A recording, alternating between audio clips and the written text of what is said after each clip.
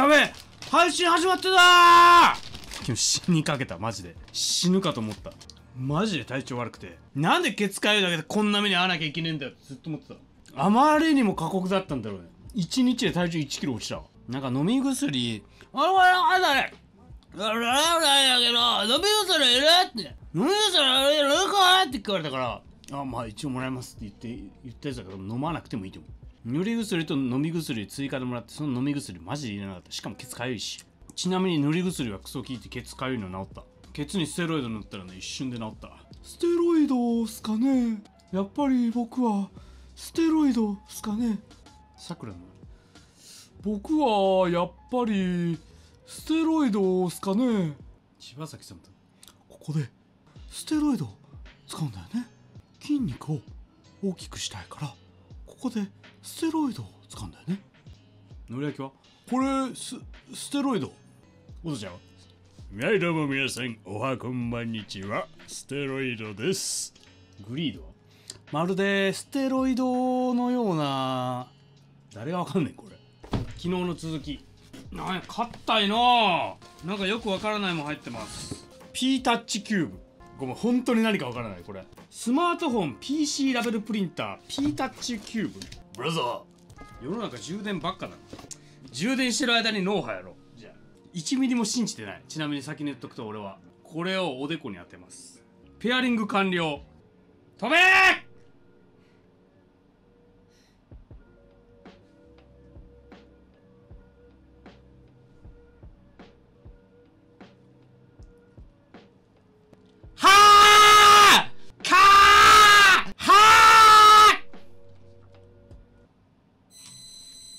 おっ飛べー。いやこれー飛べー飛べー飛べーか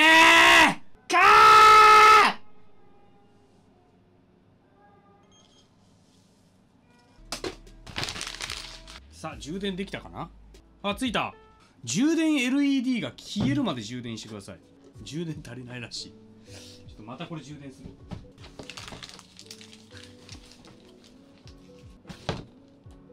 初回限定版じゃない方、スカーレットインビテーション通常版一突じゃねえんだよ。何にも効果ねえよ。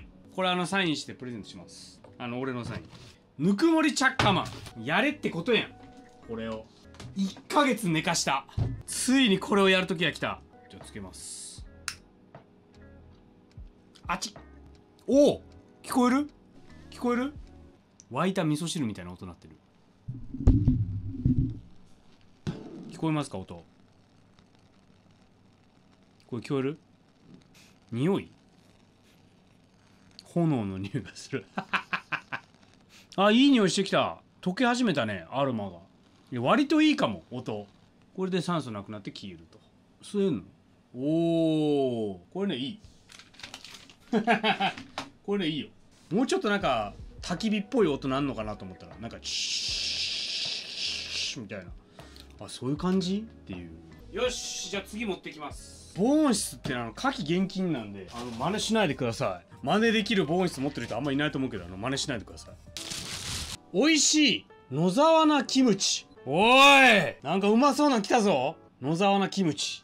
米がね、生き残るのは1人。5枚の手札4度の選択。クイックショットアークライトキャラメルシリーズ。手札を1枚出すだけでバトルフィールドど真ん中。超ハイテンポな時々につい何度も遊んじゃう。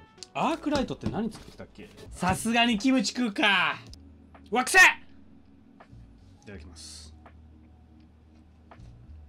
うまい。これあれだわ。完璧なあれがわかる俺。野沢菜のキムチ。ダメだ。キムチ単で食えねえ。キムチ単品で食えねえ。めっちゃ米食いたくなっちゃった。これなんか1人でもできるらしいんだよ。1人から7人って書いてた。クイックショットは全4ラウンドの戦いで生き残り最強を目指すシューティングカードゲームです。バトロワだ。おすすめ5人以上。5人集まってやりましょう。長い。リンラウンドティッシュケース。ティッシュケースか。アプリのダウンロードはこちら。What？ ティッシュケースでアプリってなんだよ。ティッシュを適量取り出します。ちょうどここに肌ウルルがあるんで、ここれを筒状になるように丸めます。待って、多い。これ絶対多いわ。もったいなすぎる。ちょっと半分にしよう、一回。これをこうやって筒状にしてこう入れて、この内側のやつを持ち上げて、これで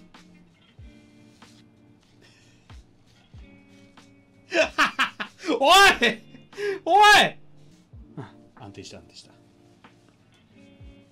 でもなんかあれかも、箱のさ、この箱をさ、そのままこうやってパカってやるティッシュケースの方が楽かも。なんか取り出して中入れる工程でなんかしわくちゃになっちゃった。でもこういう狭いところとかにも入るから、これはこれでありなのかも。エレフエ、楽器かな。エレクトリックな笛ってこと。楽器は拙者大好物でござるよ。おお、中国語です。運指が書いてある。これ中国語です。あ、英語です。日本語です。エレフエはどなたでも手軽に演奏を楽しむことができる電子リコーダーです。リコーダーをはじめサックス、クラリネットなど10種類の音色を搭載し、クラリネットの音入ってるらしいぞ。電源ボタンを 0.5 秒長押し。もう鳴るらしいこれ。すごっ。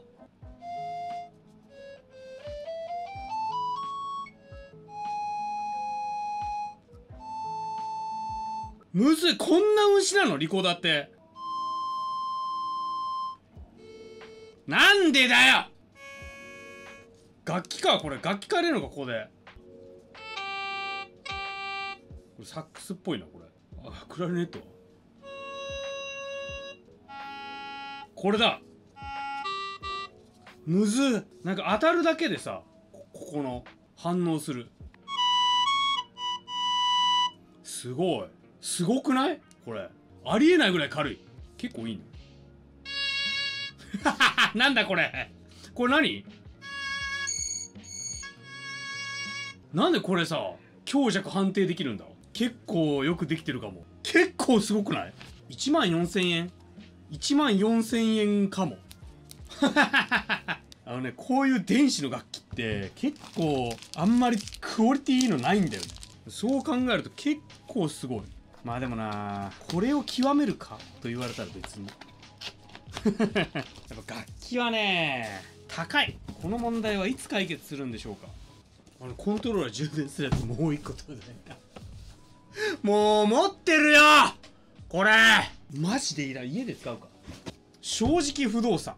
営業に必要なこと以外客に店も教えもしない。そんな不動産業界にあって東阪不動産のエース営業マン永瀬財地、なんて言うんだろう、登坂かなこれ。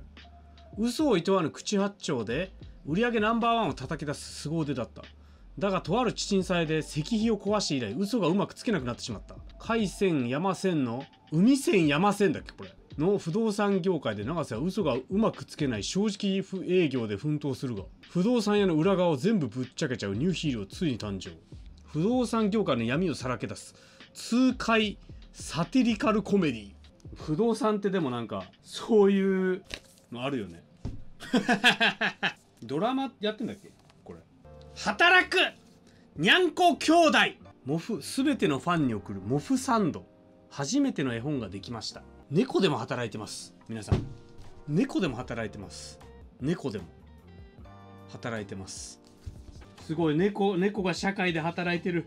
にゃんこが駅の改札通ったりしてる。シールついてます。これ購入特典オリジナルシール付き働くにゃんこ兄弟です。世界のカップヌードルココナッツミルクの濃厚スパイシースープシンガポール風ラクサ。初めて見た。こんなんあんの。みそ銀はないのでこれです。お客様からの復活リクエストナンバーワン。これ前のお湯沸かしていきます。ちなみに先に言っときますけど美味しいか普通かしかないです。選択肢は。ありがとうございます。匂いはねすげえいい匂いする。うわめちゃめちゃねスパイスの香りがする。本当に大丈夫？エスニック料理だこれ。かなり不安になった急に。うわココナッツだ。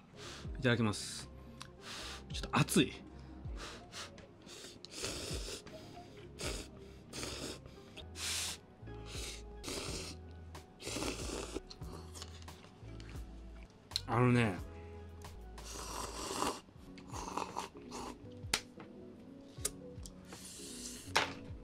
これはねまあうまい。これはうめえ。例えがね思い浮かばない。いや普通にうまい。普通かうまいしかないっつってうまいって言ってるんだから、それ以上の言葉はない。マッサマンカレーめっちゃ似てるかも。辛くないんだけどなんかスパイスがあるので、クリーム感、ココナッツミルクのうまいけど無理な人は無理かも。なんかねもうちょっと食いたかったかも。ビッグで食いたかった。久しぶりにカップヌードル食ったせいで頭がおかしくなりそうだった。俺コメント見ずに最後まで食っちゃった。リピートしますか。まあ普通のカップヌードル買うかな。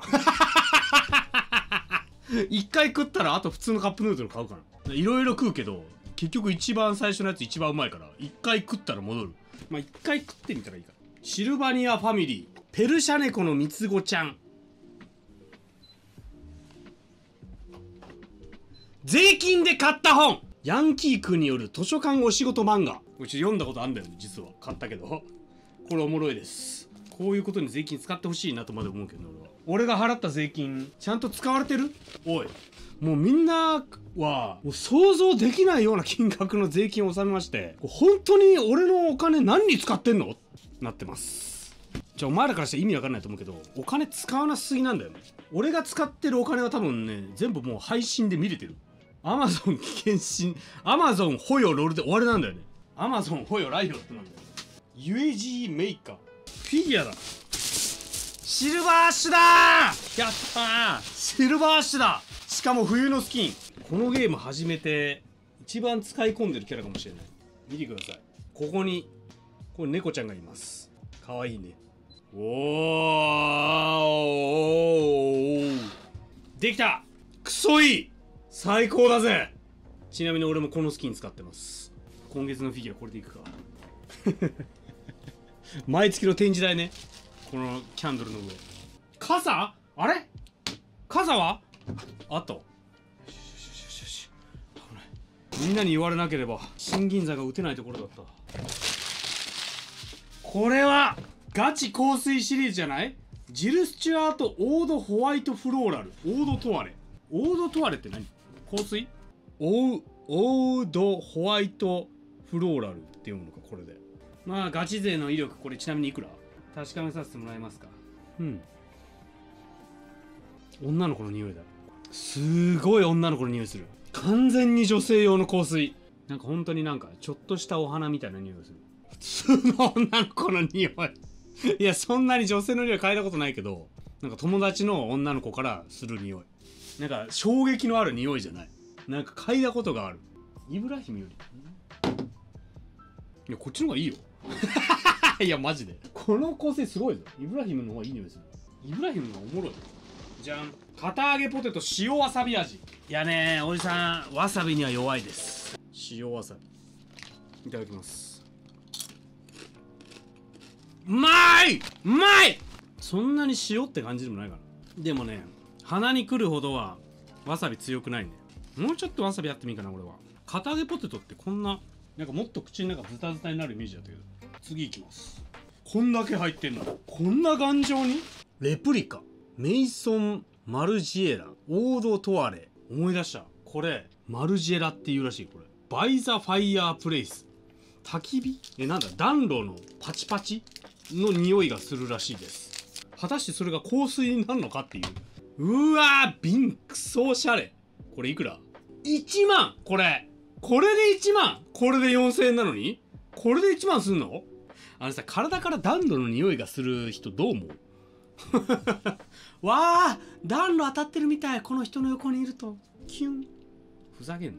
じゃあいきます。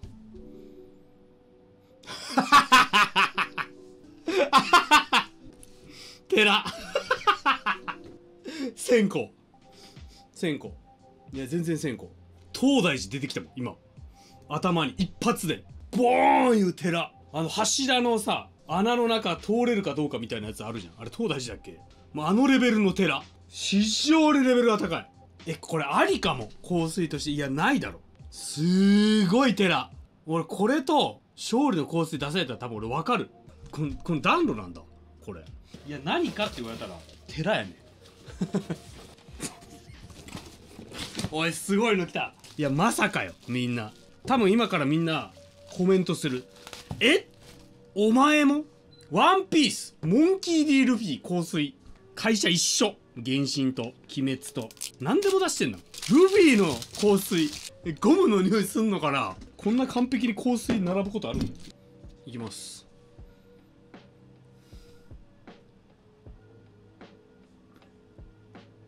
はぁはぁ、なんだこれ。これ何の匂い。爽快なベルガモットにどこか幼さの残るカシスが重なる香りはみずみずしさと明るさに満ちている。カシスか、カシスだこれ。これをつけてて、なんかお前ルフィの匂いしないっては絶対ならない。ルフィ感がない。別にゴムの匂いも海の匂いもしない。ルフィっていう割にはって感じするな。次いきます。きたきたきたきた。俺はこいつを待ってた。こいつの登場を待ってた。俺はまだ出ないのか、まだ出ないのか。鬼滅の刃、鬼仏寺無惨、香水。鬼仏寺無惨来ました。お前も香水にならないか。それは鬼仏寺無惨じゃないけど、無惨はどんな匂いするんだろうね。ちょっとセクシーだね。なんか水色みたいな色。いきます。いい匂い。強っ。ポーンみたいな、パーンみたいな、なんか惹かれる匂いがするわ。思わず惹かれるような匂いがする。不思議な気品を持つガルバナムがじわじわと侵食し、ゼラリウムのかすかな甘さをはらんだ渋みと混ざり合う。それはなぜか心惹かれる大敗的な気配。ほらなんか刺されるような匂い。おしゃれ、おしゃれな匂いがする。これは結構ね、香水っぽいかも。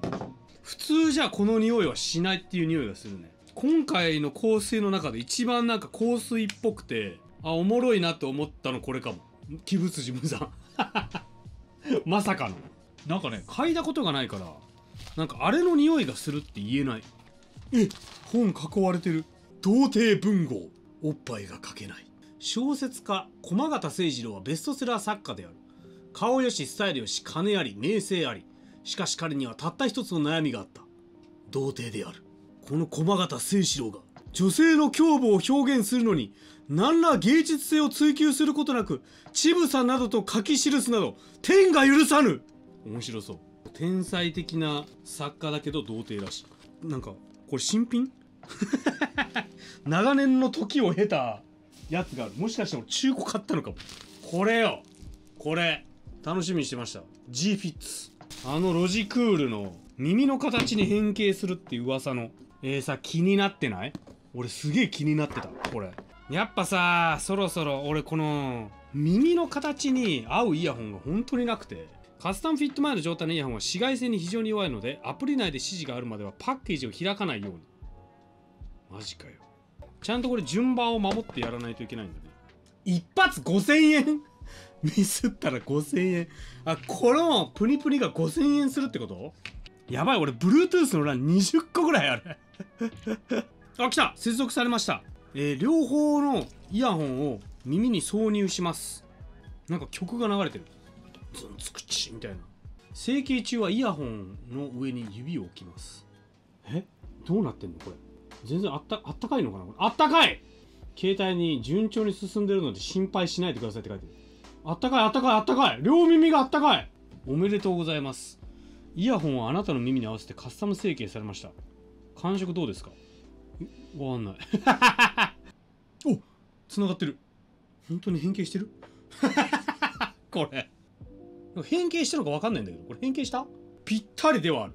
ぴったりではある。すごい。うわ、ぴったりだわぴったりだわ。他のイヤホンつけたら分かったわ。形ぴったりになってる。これでつけたり外したりしなくていいから、俺がうんこ言ってる間に悪口言われても大丈夫。これなんだ、俺結構不安だったけど割といいぞ。出たスカイパッド。ガラスのマウスパッドだったかな。結構有名なクソみたいに滑ると噂の。ちなみに今は俺はこのデスアート V3 だいぶ長くなったの。この GSR。 おおおお、すげえ。ガラスだこれオフライン持ってけない。これガチでガラスやん。音が本当にこれでゲームできんの？ソールがえぐい削れるらしい。マウスカーソルが反応してるのが不思議で仕方ない。ソウルガラスのやつを使っちゃダメらしい。これおじさんのハーハー音に聞こえてくるらしいよ、だんだんこの音。すごいわ、滑りが。で、これ本当に、これ机でゲームしてんのと変わんなくない？でもなんか机でゲームしてる感じするんだけど、これ。でもね、なんか反応はいい。ちゃんとマウスが反応してる。今んとこ寒い。ここが、ここにぬくもりを感じない。マウスパッドのここに。すごい冷たい。なんかすごい冷たい。なんか友達じゃないみたい。上にマウスパッド敷けばいいんじゃない？まあ、天才か？そう、あったかそう。あ、いいね、これ。すごい。なんかね、ぬくもりを感じます。感想が、これほんま？微妙？いや、わかんない。なんか、机でゲームしてるみたい。東京丸い、次世代電動ガン。でかすぎ。俺よりでかいやん。AK ホワイトストーム。うわすごっ。すごくね？何これ？鬼かっこいいやん。重っ。すごい。すごい。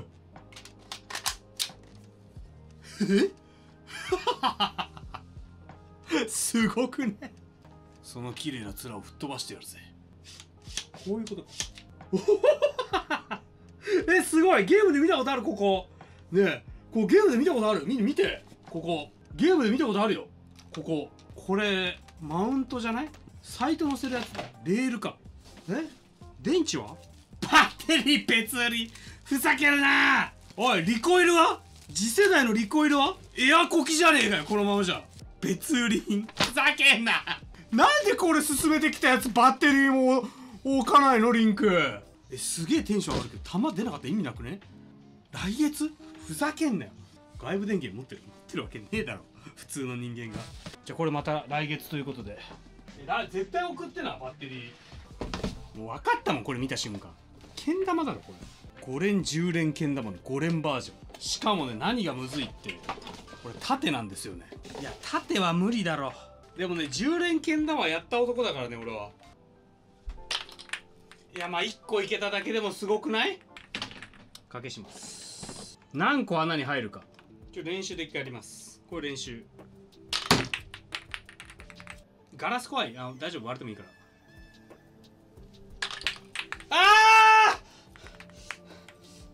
もう一回だけやります。悔しいので。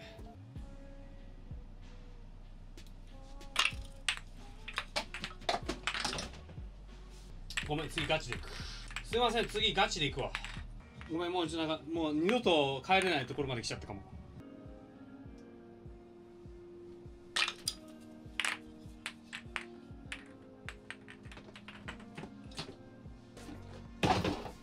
無理だろ。横だったらわかる。縦無理だろ。逆によくなんで初回で1個入ったの？なんで普通に1個入ったの？夢見せんなよ。これ応募にやらせます。アスレチックランドゲームシーアドベンチャー。なんと前回のアスレチックランドからつなげて遊ぶことができます。めんどくさいのでつなげません。これ絶対続きにするやつだろ。これ絶対コネクターだろ。一回スクリームしていい？おお、What？ やばいこれ。クソむずいクソむずい。あ、前回の気にならん。できるだけクリアしないようにしてる、絶対これ。これでこういって、こっから失敗なんだけど、これを回すとこうやって弾が動いて内側に入れてか、これで。これ何？これやばい。出方がない。上か？あった、上に穴が。ここに穴開いてる、よく見たら。これでこうやってネジネジでこれ運ぶんだ。ネジネジで。でこれ上にWhat？ ここ乗せて、でまたネジネジ。すごいすごい。はあふざけんな。むずすぎる。ゴルフイットのさ、最初のステージの18面じゃねえかよこれ。ここやばい。こっからこの皿に入らない。この製品のなんか紹介動画みたいなやつに、お子様の我慢する力がみたいな、諦めずに目標に向かう力がなんか培われるみたいなこと書いてある。これやばい。今こっち入ったじゃん。こっちの穴に入るとこっからやり直し。ここに入れてこれでクリア。結構ね復活多いで、ゆっくりやったらクリアできると思う。俺いくらでも時間かけていいからね。ちなみに先に言っとくけど、俺普通にこっから1時間かけてクリアするよ。いきます。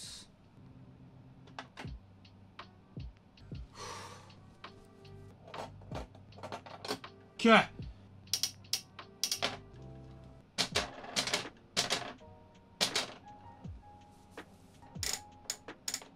しゃー。一旦上に上げる。ゴールフィットと同じ。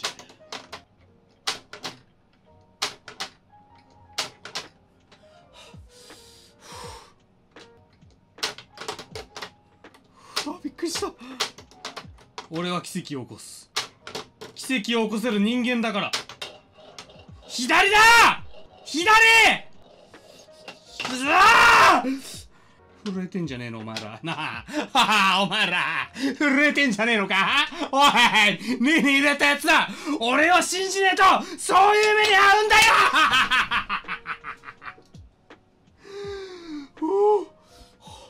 よ。あ、気失いそう。おー、レッツゴー。最高のゲームや。まさに闇のゲームだぜ。これだからやめらんねえ。アスレチックランドゲーム。この終盤にバター、九州純バタークッキー。おもごっつ。何これ。うん。うま。え、すごいね。ホロホロバター味だね。これこうやって見るとビスケットみたいに見えるかもしれないけど、舌で潰れるぐらい柔らかい。美味しい。これはね太る。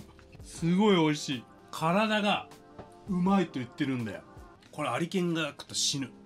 多分舐めただけで死ぬ。これシャラさんも石転がるよ。これ多分一番美味しいやつ。ベビースターラーメンチキン。こぼさずに食ったことない。いやうまっ。嫌いなやついるの。お前次でラストウェーブかな。取ってきます。フォメモフォトメモかな。ちょっと待って、なんかさっきのと似て、あれアプリストアで検索してダウンロードす。めんどくせえな。最初に使用するときはプリンターを満充電してください。まあなんかいけんだろ。これも印刷できんの。写真印刷中。おお出るかなこれ。あ、すごいすごいすごい。出た太陽の土下座。すごい。こうか。ほら見て、ほら太陽の土下座。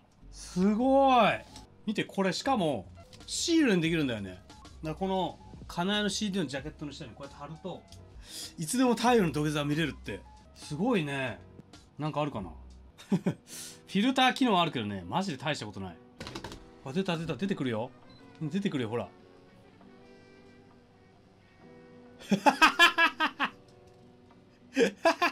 控え室で眠るのり焼き出たよ。控え室で眠るのり焼きがすげえ簡単じゃん。見て、縦長サイズもこれでもうすぐにね。なんかアーティストっぽいね。しかもなんかこれ白黒だから、なんかさっきのやつみたいになんか煩わしい機能がない。一瞬で終わった。カラーはないんだな。アラサーが VTuber になった話。過労死寸前でブラック企業を退職したアラサーの私は、気づけば妹に諭されるままバーチャルタレント企業アンダーライブ所属の VTuber 神坂レイになっていた。 VTuber のことはよくわからないけど、精一杯頑張るぞと思っていたのもつかの間、女性ばかりのアンダーライブの中では男性 V というだけで視聴者から叩かれてしまう。しかしデビュー2日目には同期がやらかし炎上、解雇の大騒動に。果たしてアンチばかりのアラサー V に未来はあるのか。面白そう。俺もちょっとVTuberっていうやつやってみようかなと思ってるから、ちょっとこれを参考に頑張ろうかなと思います。結構字数多いな。読むの大変そう。アラサーが VTuber になってるし、 VTuber ってやつ俺もアラサーなんでそろそろ目指そうかなと思ってます。これはなんか微妙に円じゃなくない？マーカーと消すやつです。それ以上でもそれ以下でもない。めんどくせえ。イケアかよ。なんだこれ。いや説明書ないのかよ。ルーレットマシンだ。ちょっと待って、めんどくささが勝つ。なんかすげえ髪が汚い。これ鬼のように高いからね。しかも俺の記憶が正しければ。ちょっと待って、腹立ってきた。お前これ買ってないだろ、これ送ったやつ。足外れたぞもう。これ矢印。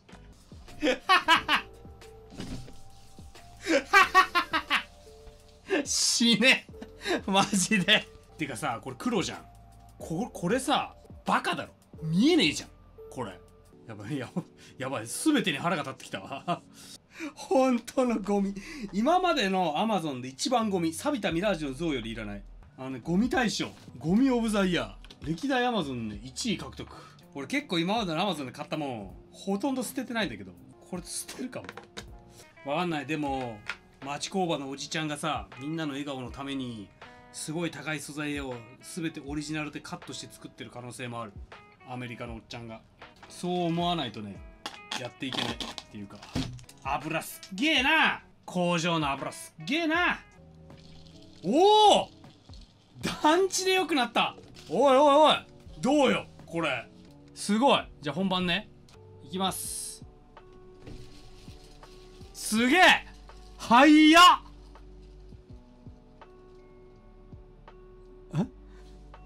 7、これ7です。7を選んだ人は 9%。 はい、ありがとうございました。話せればこれティッシュケースに入れようと思って買ったティッシュだ。これで終わり。嘘。ダンボールストッカー。おい、ルーレットで終わりかよ。ね、ダンボールストッカーね、1個じゃ足りないんで2個目を買いました。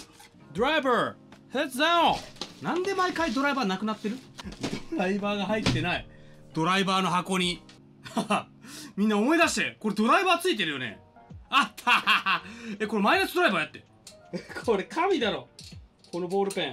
指見て、人差し指ペンまみれになった。これ閉めるとペン出てくんだけど。ねむねむにゃんこなのだっていうセリフあるじゃん。あれ何？ねむねむにゃんこなのだって何？あいちゃんにねむねむにゃんこなのだって言ったらめっちゃキモがられる。嫌がらせしてる。最近嫌がらせしてる。ねむねむにゃんこなのだってベッドで言ったらめっちゃ気持ち悪そうな顔すんな。最近ハマってる。俺の中のティア1嫌がらせ今の。なんか笑いもしないし反応もしない。俺が何回言っても反応しないんだよね。多分相当キモいんだと思う。あれ最後の1個いきましょう。なんで最後1個忘れてたか理由があるんですよね。配送業者の人がぶっ壊して再送になってたやつがね、今日届きました。おお、これ割っちゃったらしい。来る時にハトラツリンゴ完熟果汁食べのぶリンゴ10割一升瓶のリンゴジュースですよ。うまそう。栓抜き。あこれすごいな。何でもあるじゃねえかよこのボールペン。乾杯じゃねえよ。いきます。茶色リンゴジュースの匂いだけど、リンゴの匂いがすごい。いただきます。うめえ。これ葉っぱごとなんかちょっとね、青いちょっとだけ。うめえ。1本2980円。へえ。甘みが少なめだね。なんとこれがね、ルーレットの半分以下の値段で買えます。こういうのってこれ保存どうすんの？ラップ？シリコンコルクが100均で売ってる。G フィッツこう入れてピッてってダメなのこれ。酒みたいじゃないこうやって見ると。これ持って帰ろうかな、こうやって。あやちゃん初帰った。へえ。今月の優勝は午後の紅茶エスプレッソで。午後の紅茶エスプレッソティーかペン。こいつ最強。こいつ本当に役に立つことあるんだな。これね、再評価。まず水平かどうかも測れるからねこれ。これノウハウやってないんじゃないよみんな。やったけど止まらなかったんだよ。もう一回やるか。はあ、飛べよー、飛べ飛べー。はあ。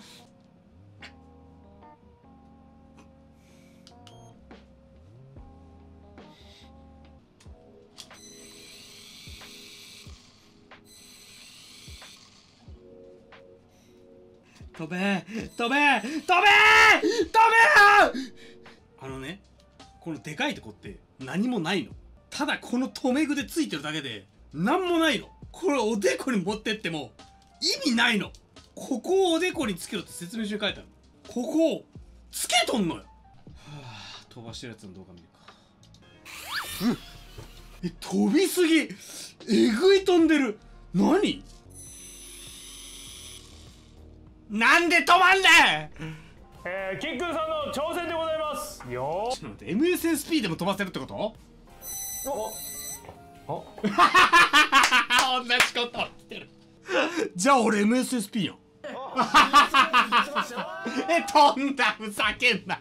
集中力の違いかこれ。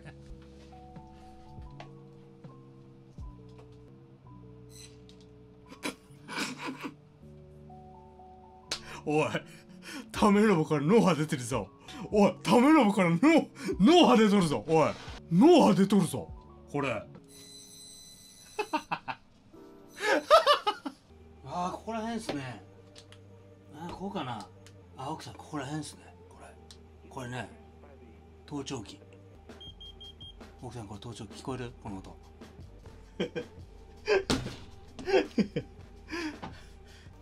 本日の結論。リンゴジュースは脳波出てる。